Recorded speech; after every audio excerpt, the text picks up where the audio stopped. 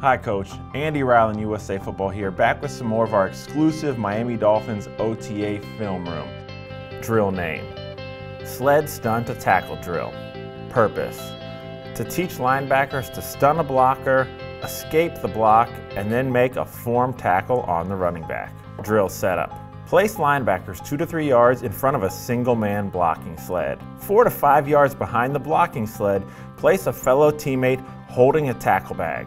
Key coaching points: players must first defeat the blocker before pursuing the ball carrier.